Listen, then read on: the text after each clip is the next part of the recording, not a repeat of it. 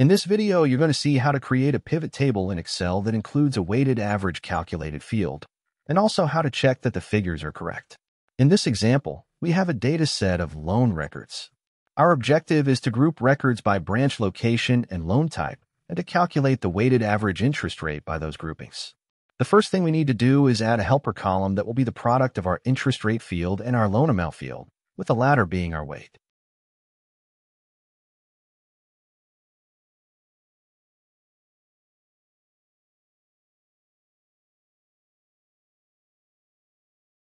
Next, we'll click anywhere in our dataset, go up to the Insert ribbon, and select the option for a pivot table.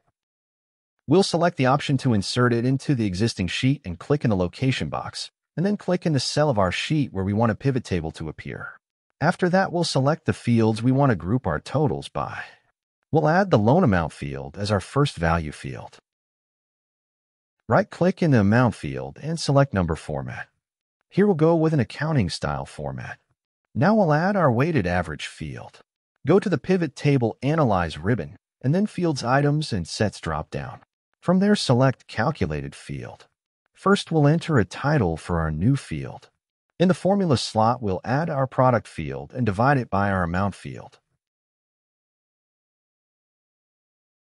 After that, we'll click Add, followed by OK. We now have our weighted average interest rate field. Right-click in that field and select Number Format and choose Percentage.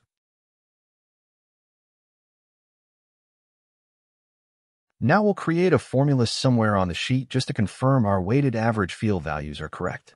First, we'll copy any random values from our two category fields.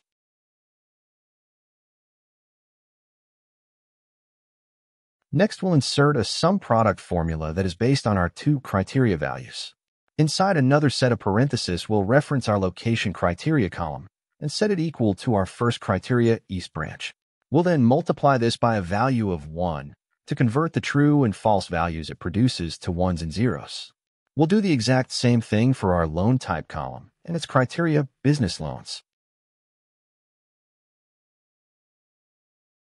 Now we'll add our loan amount column followed by our interest rate column. This produces a sum product total that is based on our two criteria. Next, we perform a SUMIFS formula based on the same criteria. The first input is the sum range. This is our weighted column, which is the loan amount field. After that, we have our location criteria column followed by our location criteria. Next, we reference our loan type criteria column followed by our loan type criteria. Finally, we divide the result of our first formula by our second one to get our weighted average check figure.